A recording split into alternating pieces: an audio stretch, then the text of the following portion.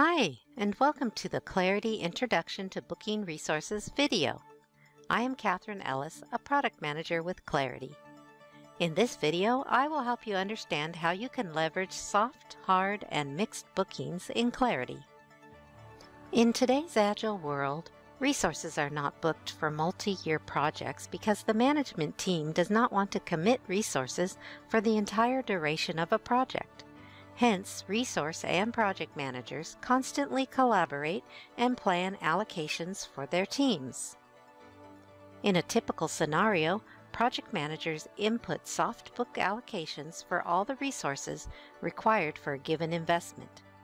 Resource managers collaborate with the project managers to gain alignment and then convert soft allocations to hard allocations. Let's review some key things resource managers and project managers consider while allocating resources to projects. Managers first look for availability, which determines the amount of time a resource is available for work. Next, managers determine the allocation to specify a percentage of time a resource is assigned to an investment. Allocations are typically determined by tasks assigned to the resource, so managers always focus on tasks and assignments to determine allocation.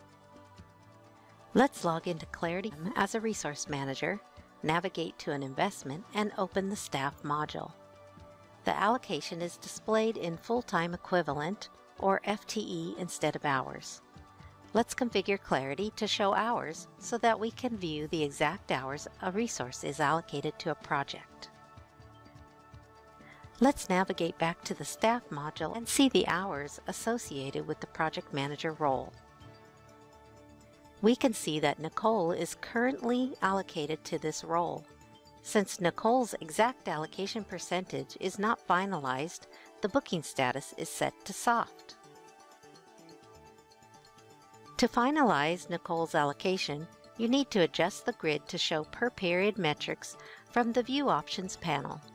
Let's configure the grid to show monthly allocations for all resources and set the start and end period for this investment.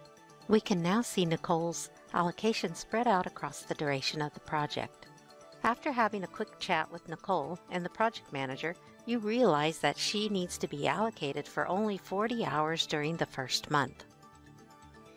Let's see if we can set the hard allocation for the first month to 40. Did you see the error message that informs you that you cannot set hard allocation directly when the mixed bookings is not enabled? Because the resource manager and the project manager want to know about situations when planned and hard allocations are not equal, you can enable mixed bookings in Clarity. Let's open Classic PPM and enable mixed bookings in Project Management Settings. It's important to note that while you have updated the project management settings, the changes also apply to ideas and custom investments in the new user experience.